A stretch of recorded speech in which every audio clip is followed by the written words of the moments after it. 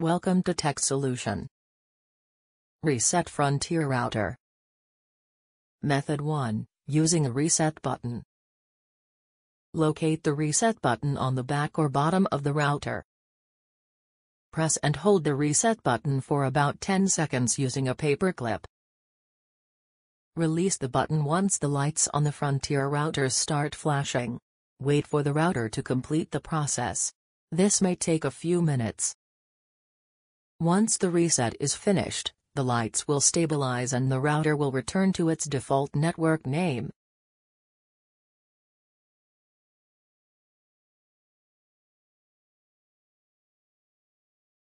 Method 2, using a web interface. Open a web browser of your choice.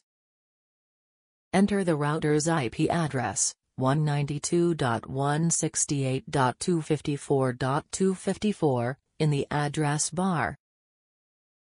A login screen appears. Log in to the router using your account credentials. If you are unsure about your credentials, check the label attached to the back or bottom of the router. Once logged in, head over to the router's settings or administration page.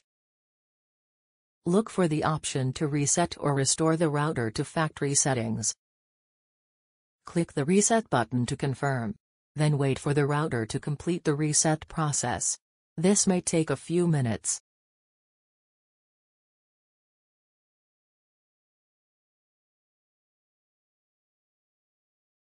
Thanks for watching.